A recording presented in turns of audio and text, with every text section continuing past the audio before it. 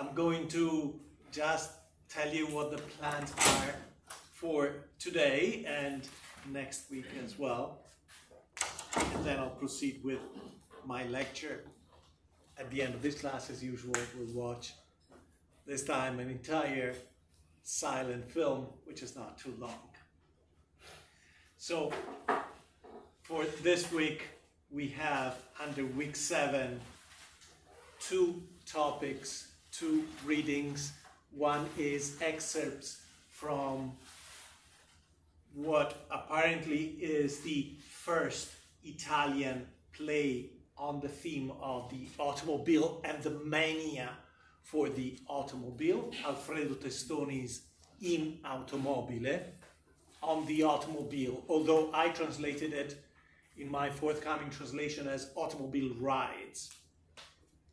Then we have a series of sonnets by the same Italian author from 1908, devoted to the theme of the automobile, seen through the eyes of a woman from Bologna who was born before these technologies were introduced in society in the 19th century.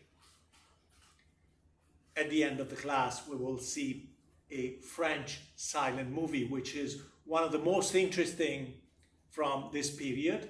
It came out in 1905, although there was a previous version made in 1904.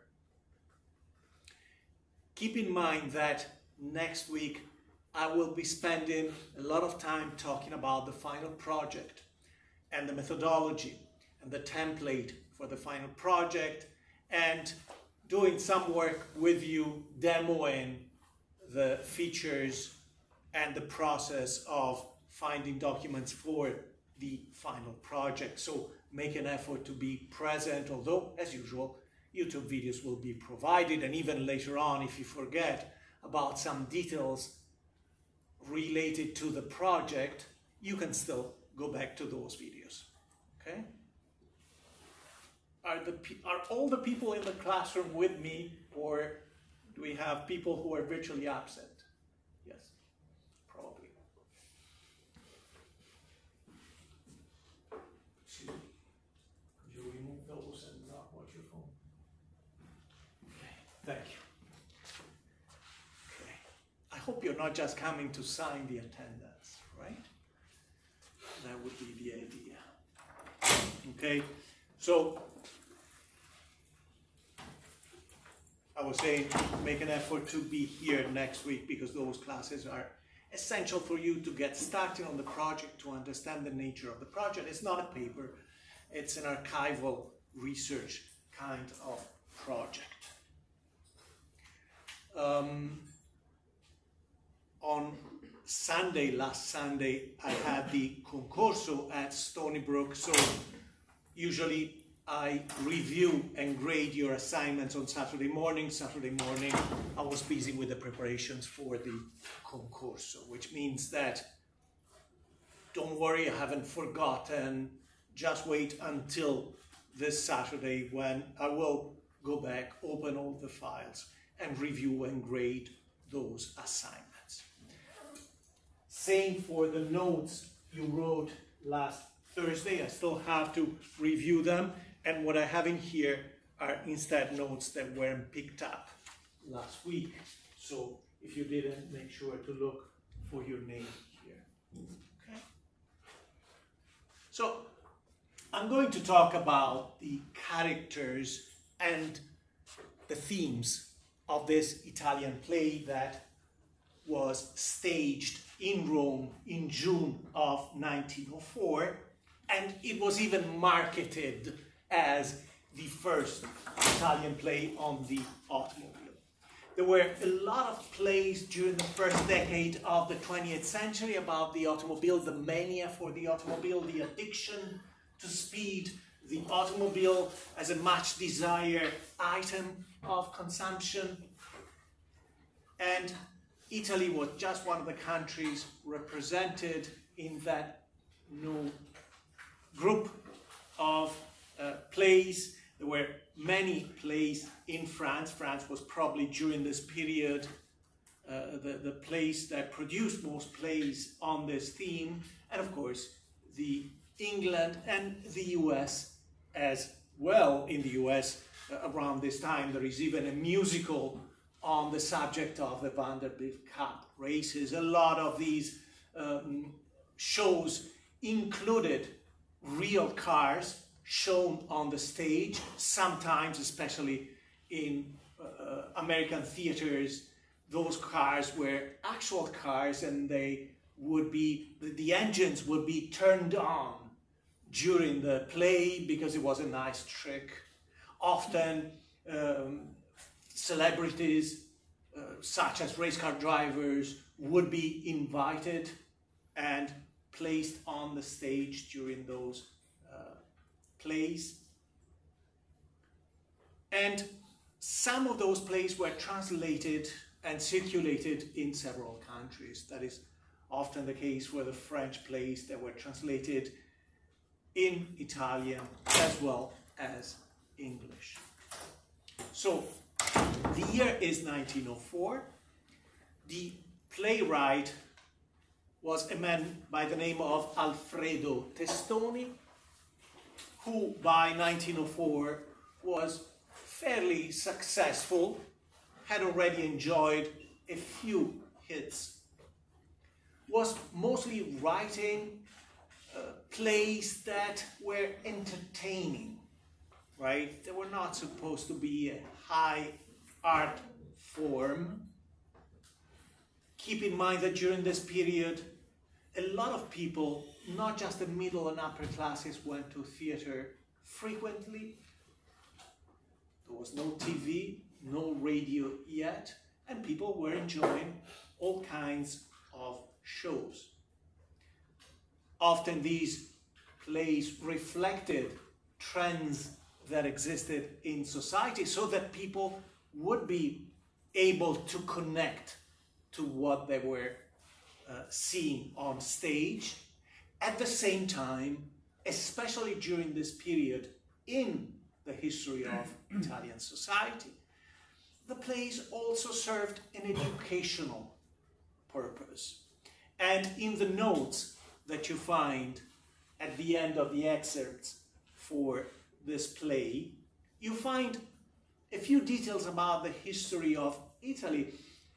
In 1904, Italy was still a very young nation that was partially unified as the Kingdom of Italy in 1861, without the city of Rome and the surrounding region, which was added only in 1870. Okay? And the process of national unification would actually be continuing. The borders of Italy continued to adjust with World War I and World War II. So theater for a young nation trying to establish its national identity also served an important educational purpose. And a secondary educational function performed by theater was that to educate viewers, spectators, to the new national language. Because Italy, although it had a long literary tradition, did not have an official national language until the years after the first unification, the 1860s. So a lot of people in 1904 had limited school education. A lot of people could not even read. And most people spoke their local dialect as their primary language and were somewhat fluent in the new national language. So keep in mind that there are aspects in here that clearly show the intention of the author to change the minds of the spectators, spread the support, the certain values that were considered national values. So I will be talking about the main characters of the play, their profile, their situation, their manias, and then also their goals and the trajectory they follow during the story of the play. At the very center of the play, we find a young lawyer by the name of Emilio. And Emilio then interacts in different ways with the rest of the characters who are part of his social circle. The play takes place in Florence during the spring, around the month of May. So it could be 1902 or 1903. That would be the time of the story. As I said, the play was staged in 1904 the first time, and it was published twice in the following years by Zanichelli, a publisher in Bologna. So Emilio is the center of this circle. It is also the center of the story. All the various threads in the story go through Emilio. The very first act of the play takes place, in fact, inside Emilio's office, or offices. There are several rooms. He has two clerks working with him. And those offices are in a building where he also has his apartment. This is clearly not just any lawyer. It's an upper class, wealthy lawyer. It's interesting to note that the principal, the main character in the play, is someone who does not have an automobile, has no desire to get one, and lives above his office, so doesn't need to move much to get from his apartment to his office. He is married with a younger woman named Lina, and as I said, the rest of the characters are his friends. The reason why a character with no automobile is found at the center of the story in a play about the automobile is that the automobile and the mania for the automobile in this play serves simply as a metaphor for the need of a balance in anyone's life, that is to say, the need to reject any strong urge, whether it be to purchase high price and expensive items such as the automobile, or other urges of a romantic nature or of a sexual nature. So Emilio represents the positive message of the play by rejecting the new technology, which can be overwhelming in terms of any kind of rational consideration, right? You try the automobile, you feel the speed, and then you want one, you want to use one. And therefore, you cannot control that particular urge.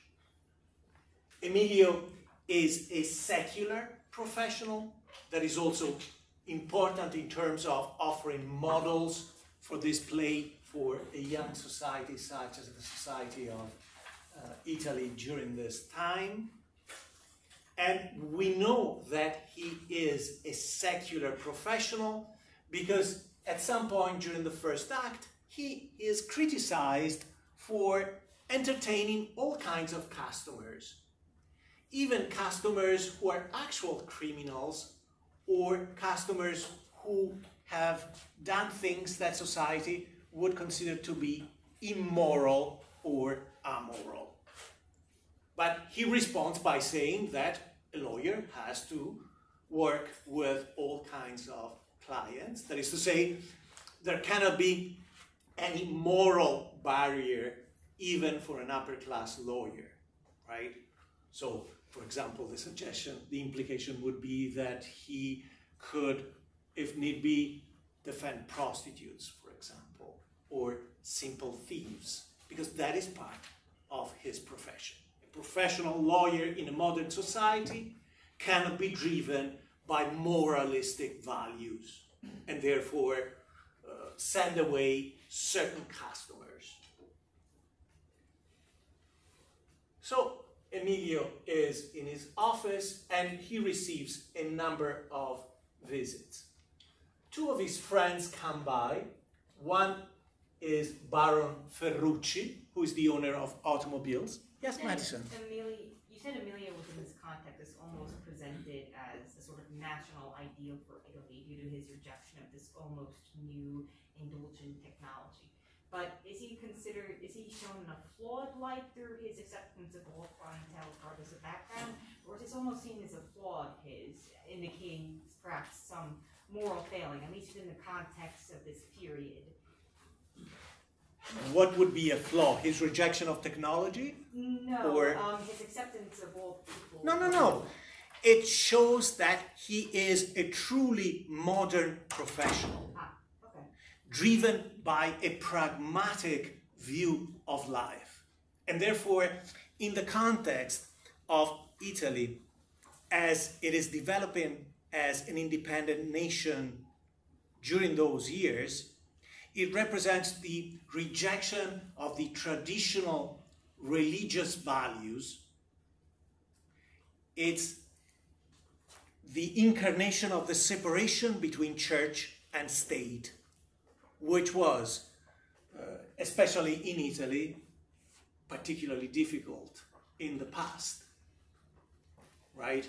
So he, in fact, is also presented as an atheist virtually, even though his wife is very religious. So he's certainly not intolerant of religion, but doesn't embrace religion at all. He thinks that religion belongs to the past.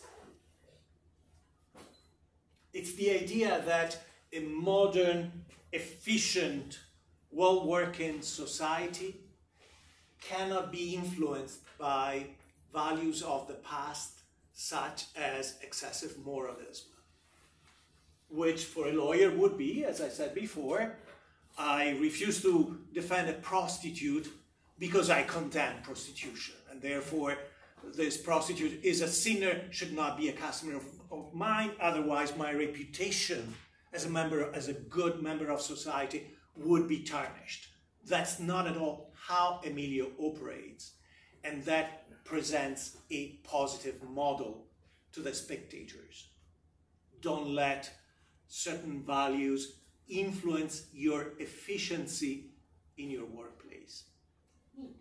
You can go to church on Sunday, but if you work as a lawyer, you welcome all kinds of customers and you defend them even though you may object to what they did, right? So that's an important step in the development of a new national society. Okay? So Emilio is visited by two friends. The first one is Baron Ferrucci. Ferrucci owns several automobiles and is taken by the mania for the automobiles and completely fallen for automobiles. He admits to that. He has no other moral flaws. He doesn't have a lover that we know of in the play like several of the other characters, but certainly he is completely taken by this mania. The other friend is Count Rossetti. By the way, Ferrucci is married to Grazia, who is another of Emilio's friend. Rossetti is a bachelor, is younger than Ferrucci, who's also older than Emilio. And Rossetti is a Don Juan, is a womanizer, and is known as such in his circle. Rossetti, at some point before the beginning of the play, has borrowed one of Ferrucci's automobiles because his own automobile was not working. He went out of town, out of Florence, and during his trip on the automobile, apparently caused some damages. He hurt a dog owned by a farmer. Allegedly, he crushed the dog's legs. He hit, it's a fictional dog. No actual animals were hurt in the performance of this play. And Rossetti himself will declare that when he left the scene of the alleged accident, the dog was in perfectly good, healthy conditions, and the claim is completely unfounded, just a way to get money from him with a lawsuit. So there is a cyclist who says that he was hit by Rossetti's automobile. So as a result of his trip, there are several people who are suing the owner of the car, who happens to be Ferrucci. Ferrucci would like to avoid paying those lawsuits, and Rossetti was not alone. So there is a potential eyewitness if indeed the dog was not hurt, if indeed the cyclist was merely pushed to the ground but not crushed by the car.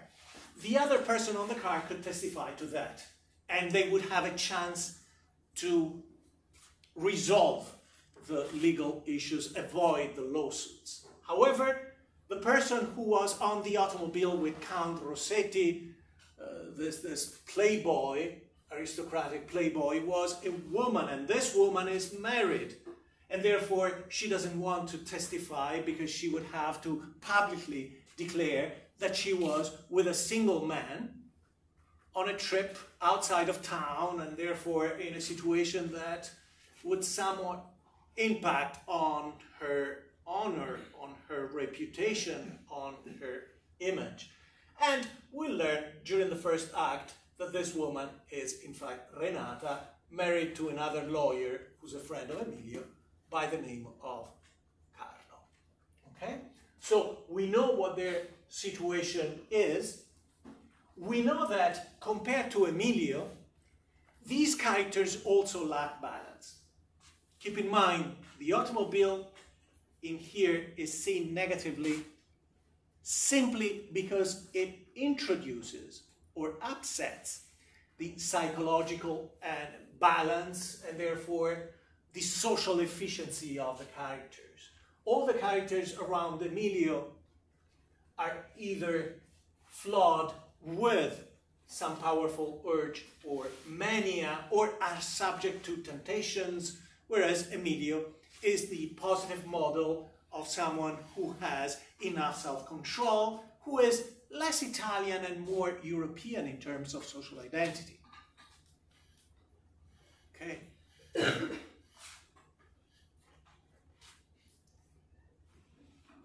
So Ferrucci's mania is, or weakness is, the automobiles and the addiction to speed. Rossetti's manias are, in a smaller way, automobiles themselves, in a bigger way, women. Right? Rossetti is pursuing Renata, and at the end will end up with another woman, forced by the circumstances to marry her.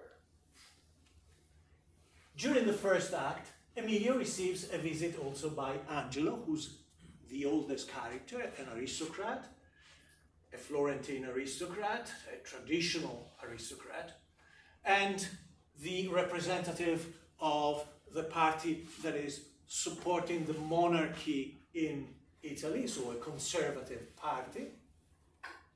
And he comes to Emilio to apologize because Emilio is running for the elections of the city council, but of course he's running on the left side of the political spectrum, because as we said, he is not religious, not a supporter of the church in any form, and also someone who is a supporter of democracy and therefore not a big supporter of the monarchy in Italy, more of a reformist, almost a socialist in the way that socialists could be in Europe during the beginning of the 20th century, promoting progress through reforms. And Angelo himself, although a conservative, is being tempted by the new mania for speed. He doesn't have an automobile, but would like to have one, and by the end of the play will very much enjoy a ride in one. Therefore, because of this, Angelo himself lacks some balance. Another visit that takes place in Emilio's office, these people come and go in and out of the office, is by Renata, who's younger than Emilio, married to Carlo, who's another lawyer and Emilio's friend. And Renata, after much hesitation, tells Emilio that she was the woman in Rossetti's car, and she's afraid that there will be a scandal if this comes out. So she wants Emilio to persuade Ferruccio and Rossetti to pay, no matter how much is being asked because of those lawsuits by the farmer, by the cyclist.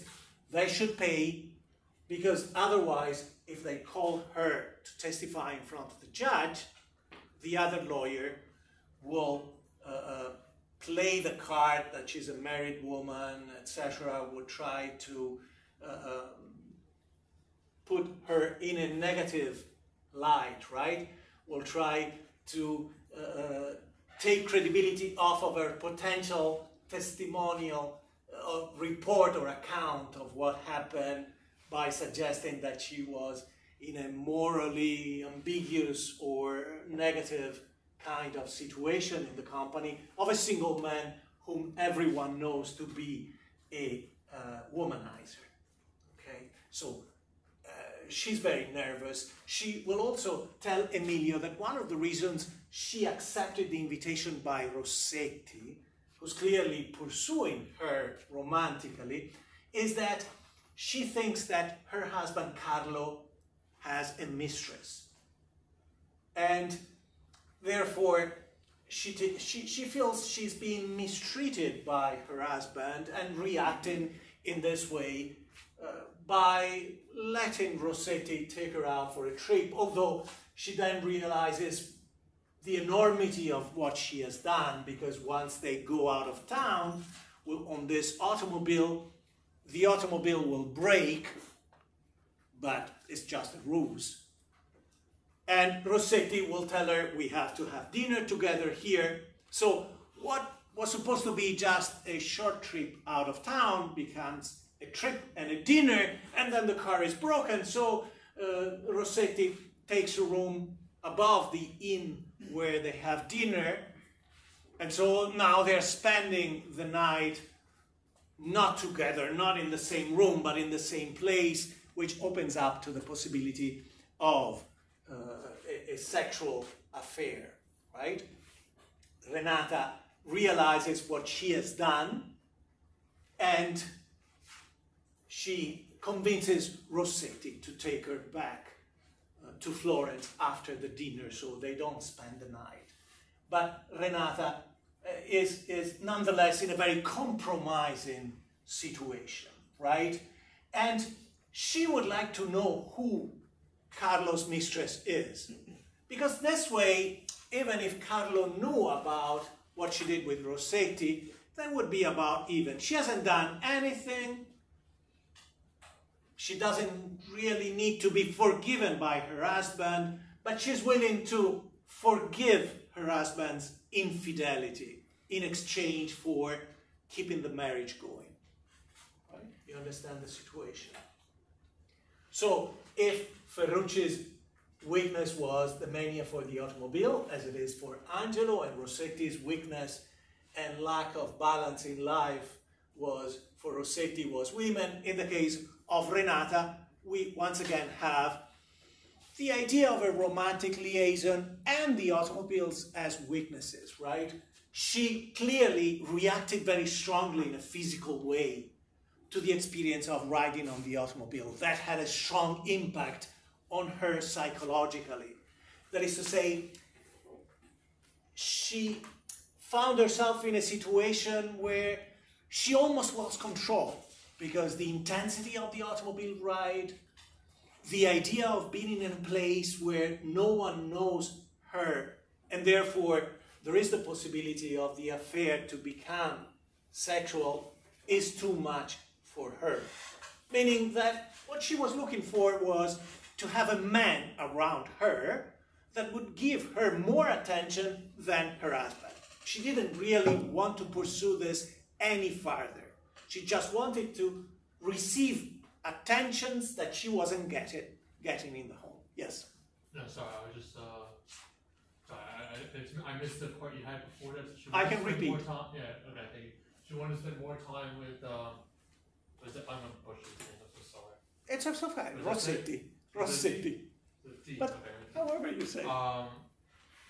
And what was the situation with Carlo again? I know that's a husband. I wanted to double check on that. So Carlo is a lawyer like Emilio, a modern kind of lawyer, and he has an affair. He's having an affair with a young widow by the name of Elena, and Renata isn't sure about this, but she suspects that he is having an affair, and she would like to know which one of the women in her circle is the mistress, so that she can remedies her situation, right? Yeah. Because she found herself in a compromising situation. She cannot deny that she went out of town with a young playboy, had dinner with him, and almost spent the night out. And she's willing to forgive Carlo if Carlo will forgive her for putting herself in that kind of situation, and therefore damaging her reputation possibly, potentially. Okay?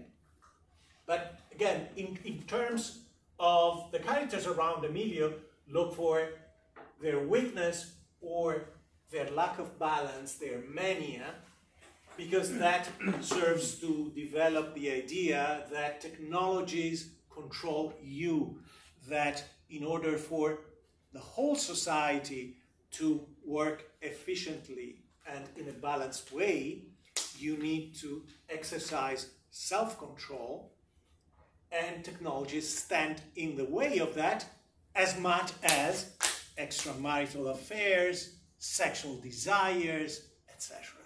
Especially sexual desires outside of the marriage. In fact, the two characters that represent the dangers of sexual desire outside of marriage are Rossetti, who's still single, and Elena, who as a widow doesn't have a man in her life to control her and to ensure that she behaves, right? And by the end of the comedy, Rossetti and Elena will be forced to marry each other to neutralize them, to neutralize their disruptive action in society. Okay, and it's important to notice, as I said before, that even at the end of the comedy, Emilio will not change his mind about the automobile and will not express any desire to get one. Yes, Madison. Elena was the one that was married to Emilio. No, Elena is a widow. Oh, that's Lena? I'm sorry? Lina is married to Emilio. Okay. Grazia is married to Ferrucci. Renata is married to Carla. I see. Okay? Of course, not that you have to remember all those details, but just to understand, because this is a social play, right? Not much is going on, other than what changes in the relationships of the character with each other. There is no story really outside of that. It's this kind of bourgeois comedy that was very popular at the beginning of the 20th century. Okay? So, I can proceed or summarize again, explain, clarify, let me know. Okay, so I've already said enough about Carlo. Carlo's lack of balance or weakness comes from the fact that instead of giving Renata the attention and the respect she deserved, he entertained an extramarital affair with Elena. However, now Elena and Carlo are going through a problematic period because Elena wants more from Carlo.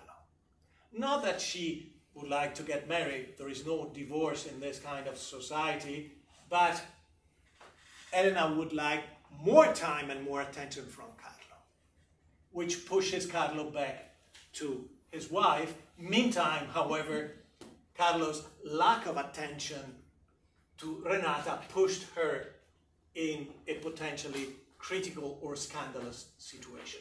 Lina is the young wife of Emilio, and her weakness is religion or faith. She has a very strong faith. She's very attached to the church.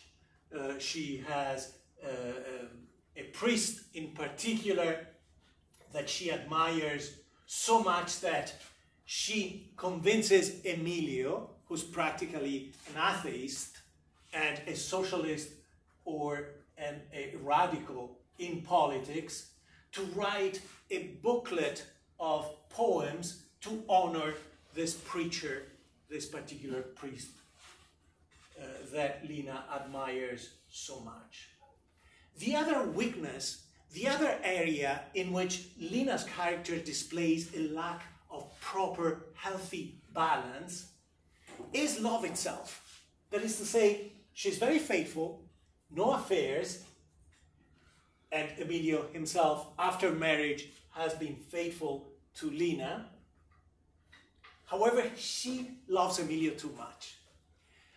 She always has some public display of affection that irritates Emilio because he considers it excessive in the presence of other people, right? So in the ideology behind the play, even excessive love within marriage is considered a lack of a healthy balance.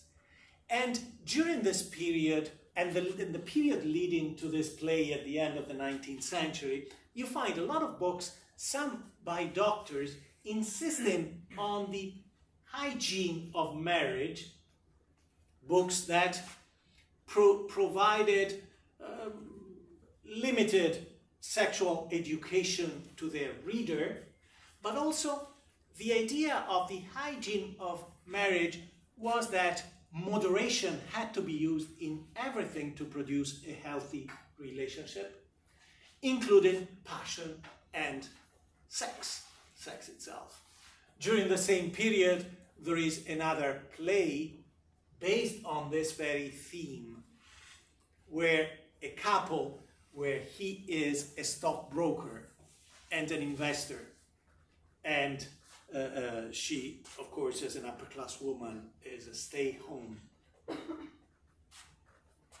wife. He lives a very tense life, a lot of stress, right? Because he has these big investments to take care of and has to generate profit, etc. And she insists on having sex all the time. And there is a doctor who comes to the stage to speak to her and tell her, you have to be careful because he'll have a nervous breakdown. It's very under a lot of pressure because of this. And by the end of the play, he is admitted into a mental hospital because the wife will refuse to abide by the suggestions of the doctor. So it is really grotesque, but it is the most evident manifestation of this idea of moderation as the basis for a healthy marriage and relationship. Okay, Emilio and Grazia had been lovers before Emilio got married. Once Emilio got married, he discontinued his relationship with Grazia and Grazia, is Ferrucci's wife, as we said. By the end of the play, Emilio and Carlo together will force Rossetti to marry Elena, because Elena herself, as a widow who wants more and more attention from Carlo, is an element that is socially disruptive. Okay? So, this to introduce the characters and the themes at the same time. The automobile in this comedy, as usual, is not simply means of transportation. It's the source of entertainment, right? You go for a car ride for the thrill of it. It is part of what makes you elegant, or a model of elegance. So it is an extension of your public self. If you're seen with a powerful automobile, people are supposed to think more of you. And that is part of the culture of the period, of the movement which emerged in France and then spread to Italy and other places, called decadentism, where the idea was that aesthetics can be driving the assessment of value of an experience or anything else. That is to say, the beauty of the automobile is a value in itself beyond the function of the automobile. Although we find many aristocratic characters, right? Angelo, Ferrucci, Rossetti are all aristocrats, right? They have an aristocratic title. In this play as well, as we've seen in other novels from the period, we find this idea of natural aristocracy or natural leadership. That is to say, even Emilio and Carlo show leadership. They don't need an aristocratic title to be recognized as leaders in society, because they have the natural skills to support their claim to leadership. In here you find a few notes about Italy during this period and the history of Italy in the period immediately before the time of the play, which you can read by yourself. And it's important to place into this context the emphasis that you find in the play on values such as stability, order, peace, harmony in society, right? But why is this being emphasized? Because overall, the Italian nation needs to pursue progress and growth, and there is allegedly no progress and growth unless you can ensure enough stability, harmony, order, and peace in society. And therefore, the technology of the automobile is just one disruptive element that needs to be controlled as much at this point as other disruptive practices, such as having an affair outside of marriage. In terms of social education, we found the element of what makes you a modern professional, what is a good lawyer, what is a bad lawyer. And clearly a good lawyer in a modern society is a lawyer that works with all kinds of customers, not just those that people in society find acceptable. And a typical concept of this period, which you find reflected in the representation of marriage and relationship, is the idea of hygiene as part of society. So a healthy marriage, what is it? It's a marriage based on mutual understanding between husband and wife, and based on moderation in everything, including love, including sex. And in general, in order to maintain a certain level of social hygiene, you need to maintain a healthy balance in life, which means no obsessive attachments, whether it be love, passionate, romantic relationship, sex, and no manias, including manias for technology. even religion is a danger if it is not pursued with moderation. Yes, please. Isn't it somewhat of a contradiction that Emilio is sort of lauded for his ideals of moderation? He holds a somewhat conservative view of love when it comes to the affection that his wife showers him in? No, it's still part of moderation, right? So it is, the character is modeling the idea that even within marriage, love should be applied in moderation. When it comes even to public display of affection in this case, but in general, that is to say that you cannot be an efficient member of society if love, even when you're married, occupies too big a space or too much of your time, right? You cannot be a model member of society if you're focusing too much on your wife or husband. That's the idea, right? That there has to be moderation within the relationship so that you can balance your private life, your public life, your private duties towards your spouse, and your public duties towards society in general, the government, the nation, etc. Right? Yeah. Although could it be? So I mean, you don't have to embrace this view. You can call it contradictory in modern terms, as long as you understand the logic that is at work in here based on the ideology of the times. Oh yeah, I understand that. I was just wondering if this sort of moderation could be seen as sort of a middle ground between more radical views of love and the more conservative notions of absolute celibacy, or if more religious views during this time actually mandated that a couple be completely codependent to each other. Not at all.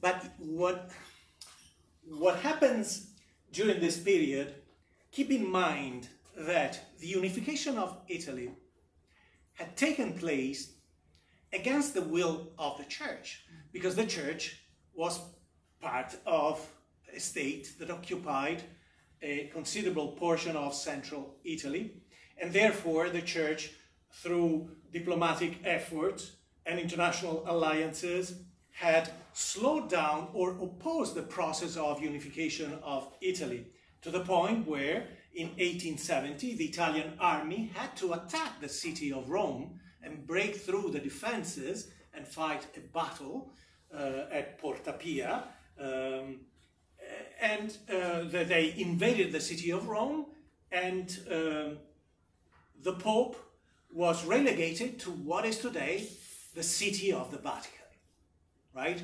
But the Pope considered himself a prisoner there, having gone from a substantial territory to one of the smallest states on earth, right?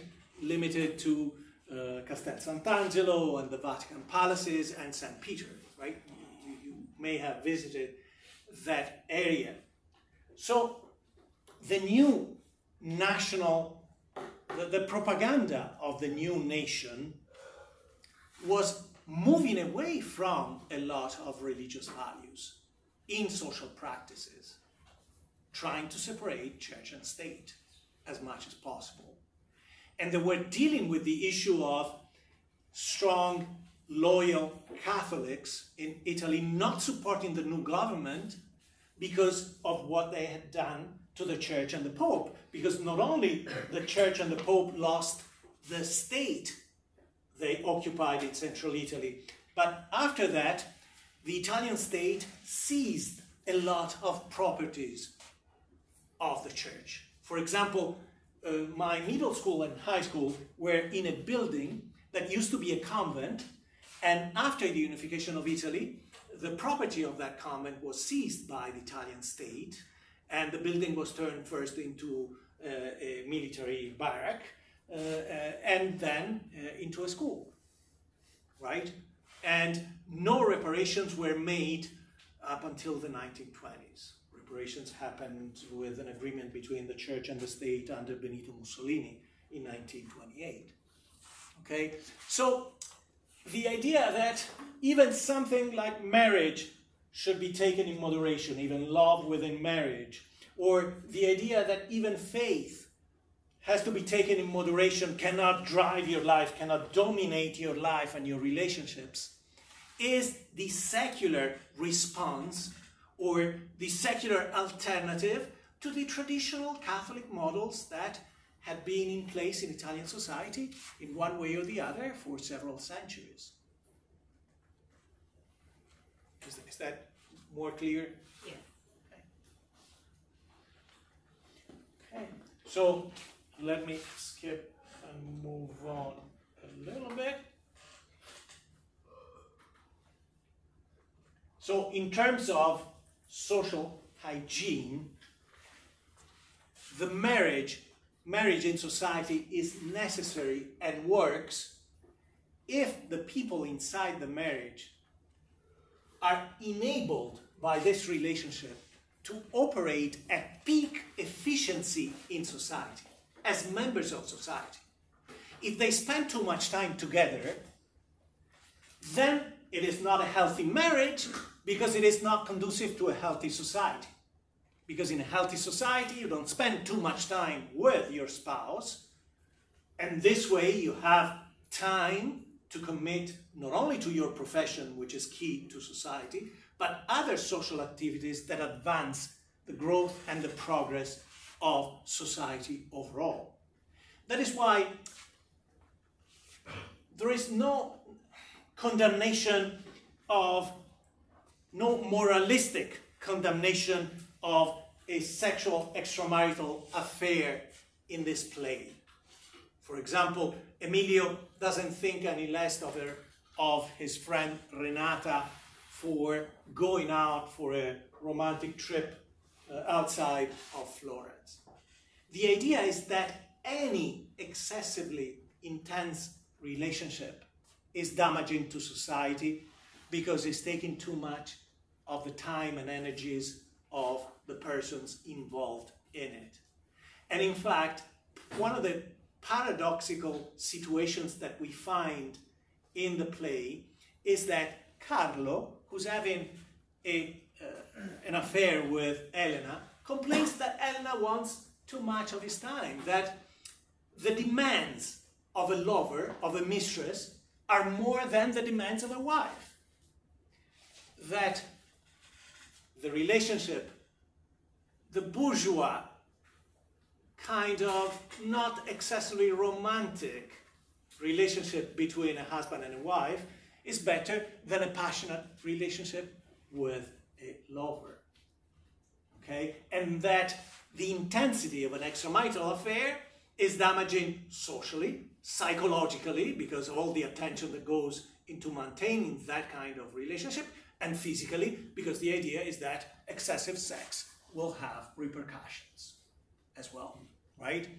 If anything, because all of your energies go there, and therefore you're not operating at peak efficiency when it comes to your social duties, when it comes to your professional duties, okay? So the idea of a balance and the disruption caused by technology is placed within this ideology, where you have duties, some duties towards your spouse and family, some duties towards your professions, but also duties towards your overall society or nation, government, etc.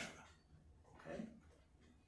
And in some way, this kind of ideology will morph into the ideology of fascism.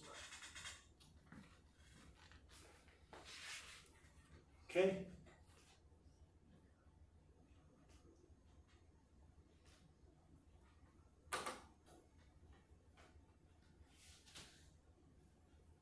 One of the themes in here is the idea that if you enhance mobility, then promiscuity could be one of the consequences. In the case of Renata, the fact that by getting on the car with the playboy Rossetti, she's taken out of town. The idea is that any woman that is removed from a place where people know her, and therefore there is self-censorship because of that, makes the automobile more dangerous. Another example that is provided in the play is that Lina, who's absolutely faithful to Emilio, takes the train by herself to go from Florence to Rome to visit her mother. And keep in mind, again, that is called the nun because she's so religious. But then other people around her will be suspicious of this trip because she went by herself. And what if she stopped between going from Florence to Rome? What if she stopped at another town and had an affair there?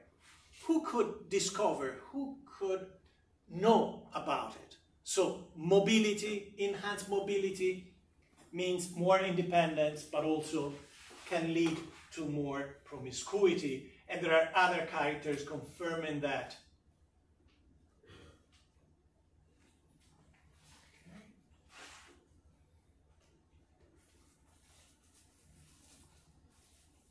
And a lot of metaphors that belong to the economic system, right?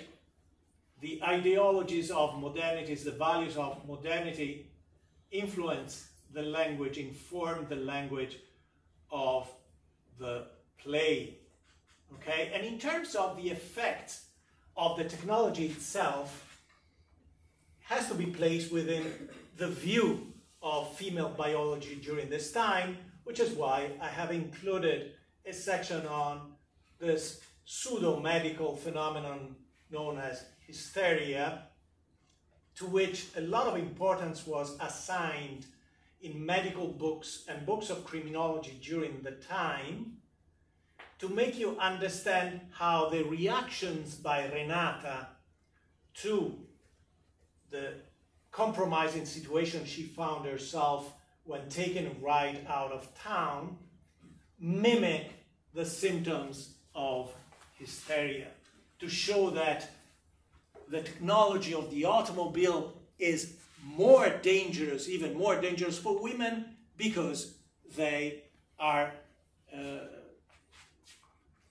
they respond to that kind of stimulation, of physical stimulation, because the automobile has much more of an impact on them based on their biology. Of course, this is all based on the beliefs of medicine and sociology during this time. Okay, so let me switch briefly to the sonnets, and then we'll watch the video. No, in fact, maybe it's time to talk about the video, and I can talk about the sonnets next week. Okay, so An Adventurous Automobile Trip is one of the most significant silent films of this period. As I said, a version of it was made in 1904, and then a new version, an extended version, was produced in 1905. The director was a Frenchman by the name of Georges Méliès, and he was one of the pioneers of cinema in general, and especially in France. He had experience with theater. He had been an illusionist, which explains the insistence on special effects. And when cinema came around, by 1896, he was producing films. And between 1896 and 1913, he produced 500 films. Some of them as short as 1 minute initially, and others longer than 10 minutes. These films, however brief, required a lengthy production process, so much so that among the inventions and the techniques that he pioneered was the storyboard, to produce a storyboard to show the various scenes and the camera angles. So in 1904, Georges prepared a show that was hybrid, as you find in here. It was presented at La Folies Bergère in Paris. Part of the show happened on the stage, so there were scenes with actual actors and actresses on the stage in front of the spectators, and then other scenes would be projected on the screen. Okay, so it was a combination of a live show and a film. It was successful, and a new version was produced, an expanded version, which was distributed even in American theaters. The problem was that all of the productions by Méliès were very expensive. He was trying to impress the public with new special effects, and usually he would end up spending more than he could recover with profits generated by these films. And by World War I, he was almost penniless, forced to sell his production house. During the war, the production house itself in Montreuil, in the suburbs of Paris, was occupied and used by the French army. So some of his films were destroyed by the military, who recycled the material, and others after the war were destroyed by himself because he was forced to sell everything he had, including all the films, to a company that is still in existence, Pathé. And before this happened, he tried to set fire to a number of those film rolls. So of those more than 500, there must have been many more than 500. Only about 200 have survived, and even this film has not survived in its entirety. After the war, in the 1920s, he got married with his longtime lover, who was an actress, but they both ended up selling trinkets and candy in a kiosk in Paris. And at the end of the 1920s, a journalist rediscovered him as a pioneer. They gave him an official recognition in France, but he remained poor until the end of his life, which happened in 1938 when he was in his 70s. So, a pioneer of cinema, and invented many techniques, different kinds of editing, etc. So the film we're going to watch, as I said before, includes 9 scenes, but the original, which was lost, must have included at least 10 and maybe as many of 12 scenes. At the beginning of the video that we will see, which is completely silent, we find the King of Belgium, King Leopold II, who's outside the Paris house at theater. And possibly in the scene that preceded this, the king expressed his desire to go from Paris to the French Riviera, to Monte Carlo. But the trip by train during that time took more than 10 hours, and he finds an inventor who has created a very fast automobile that will take him and the king to Monte Carlo from Paris in only 2 hours. And the video, the film, is the story of this trip. Along the way, after they've said their goodbyes to the people outside the Paris house, on their way to Monte Carlo, they stop at a garage to refuel, and there is a comic accident whereby a policeman is hit by the car and completely flattened to the ground, and you'll see what the aftermath of that. They go through the French hills, and they hit the local mailman, and the mail is flying everywhere. They cross the Alps, even though you don't exactly need to cross the Alps to get to Monte Carlo from Paris, but that's the imagination, right? The imaginary part of the film. They go through a customs office or station. Keep in mind that even traveling within the same country during that time, you had to pay custom fees entering towns. Yes? So is this a more comic adaptation of Yes. the play we discussed earlier? It's a comedy about the ills of the technology of the automobile. Because the pattern that is followed in every scene is that you see people going about their lives, doing commerce or just strolling, walking through a city, and then the automobile arrives, and by the time the automobile leaves the scene, there is chaos. So the idea is still technology equals chaos and lack of control, meaning it is difficult to control the technology. Is the 1904 film that this was inspired by still intact, or is it too lost?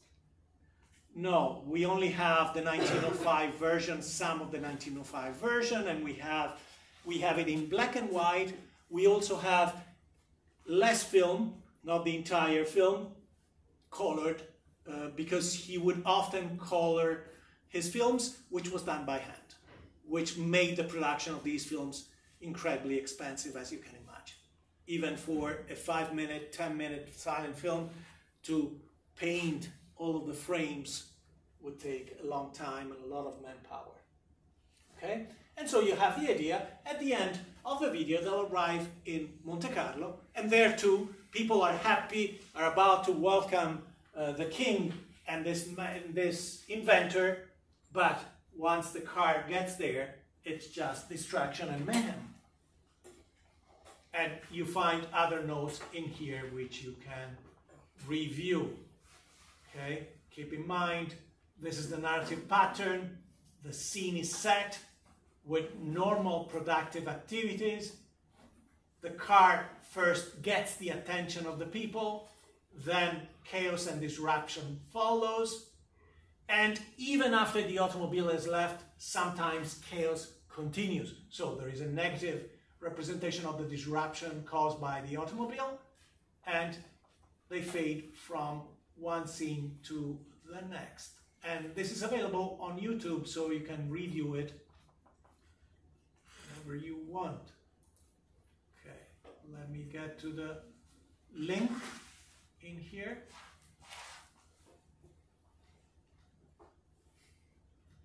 This is the hand-painted version.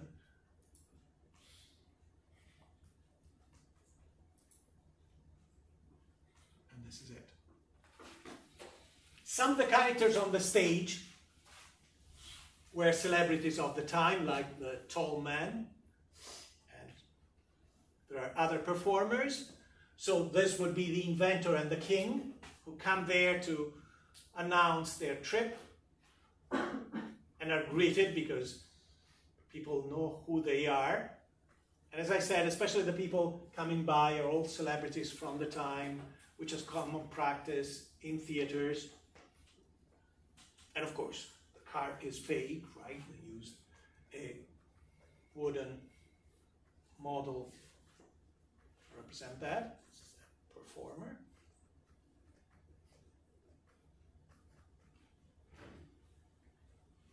And of course, live music would have been added in the theaters when people went to see this.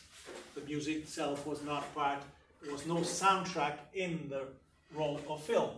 And they leave, right? So this is the beginning. Now the narrative pattern that I was discussing starts here. People are going about their activities outside of this garage.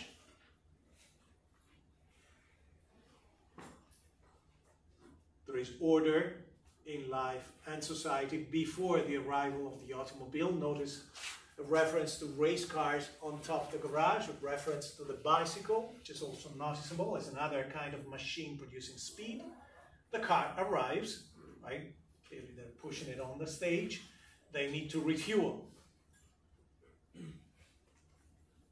Big funnel. And this was common. Gas stations, let me stop if you have a question.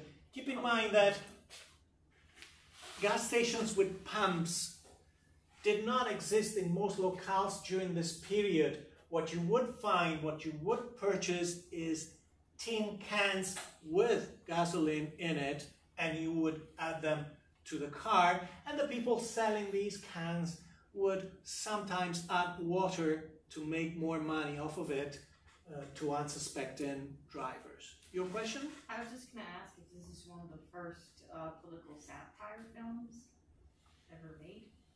Since no, it well, focuses on a living political figure? Oh, because it's a king that is being portrayed as a ridiculous character bringing chaos.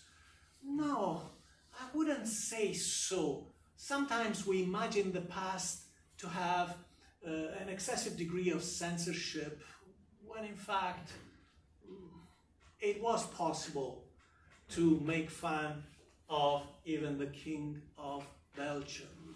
Oh yeah, no, I just... So no, I wouldn't say this is the only not the only place just where like we see that. One of the first filmed political satires. Probably not, I would say, without being able to indicate another example, but no, and if not in film, surely in theater, this would have been possible. Okay.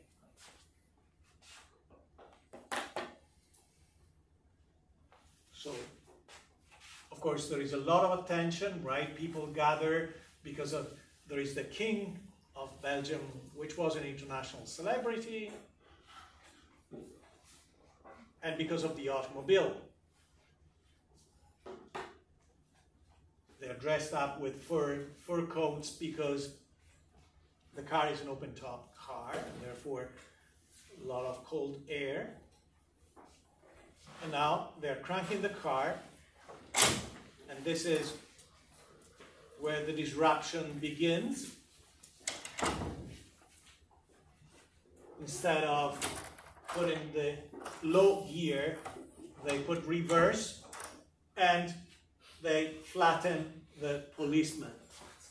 This is one of the most common special effects produced with editing during this time, because if you go back, you see that there is actually a character, an actor playing the part of the policeman, and then you see him flattened. It's simply because they edited so carefully that you don't see where they stopped and then placed this puppet to replace the policeman. It's called a splice cut, and they used it a lot. Okay, trying to rescue the policeman by inflating him back to his shape with a pump.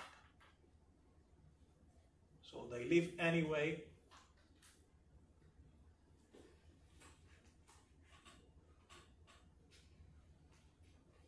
But first they pump him back to life, but even this is not controlled carefully.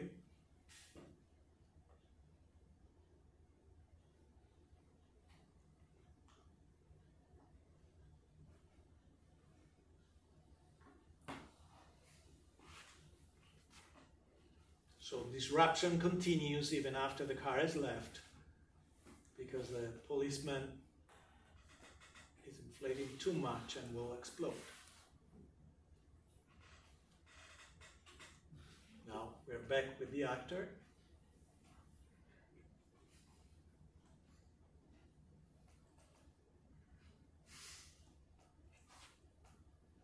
And now the guy has exploded.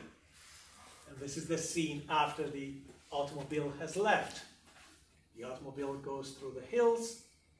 Now we'll have a peaceful mailman who will be the next victim.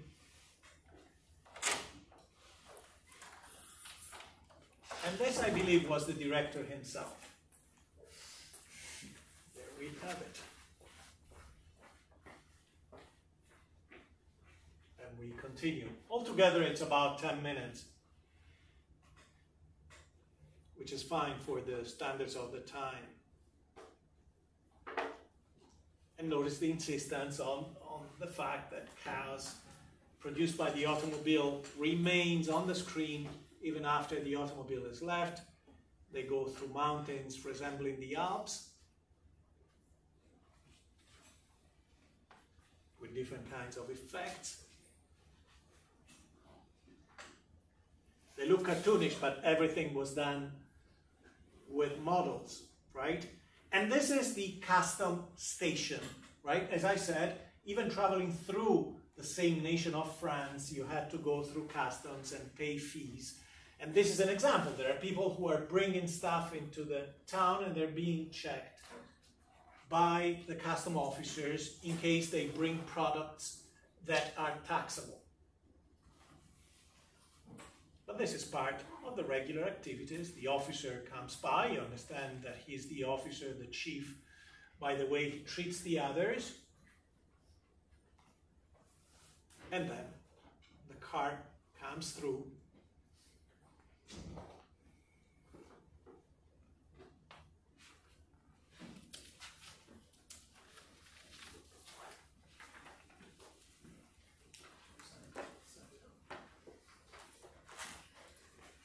With the result that you can imagine.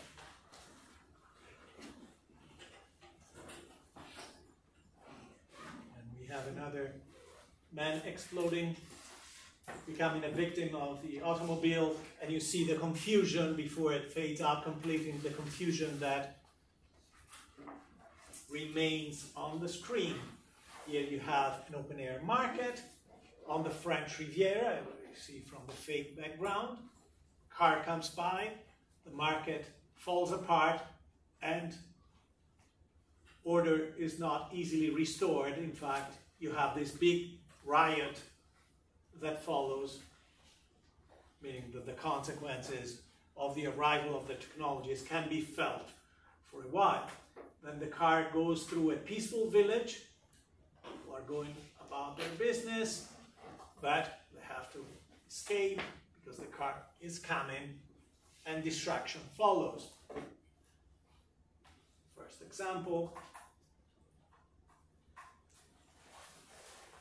big commotion, and then there is this courtyard with various kinds of activities, people drinking, working, and the car comes in to destroy everything.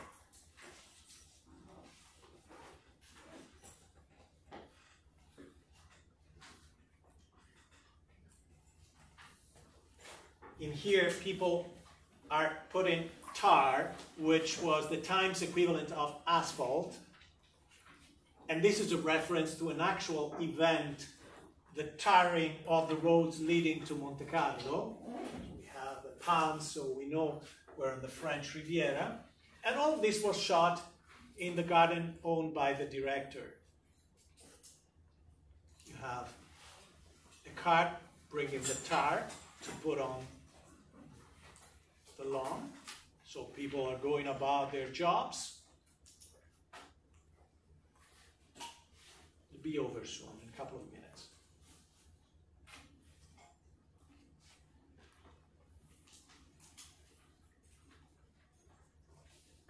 And the car will arrive to bring distraction and explosions in here as well.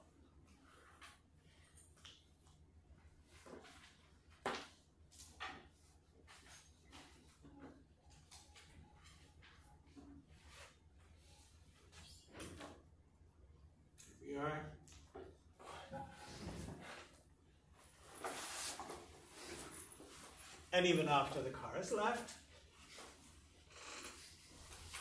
it's the continuation of chaos. And now the last scene, the arrival of the car in Monte Carlo, with the people ready to welcome the heroes who came from Paris in just 2 hours. But they have something else coming, because the car will go up and destroy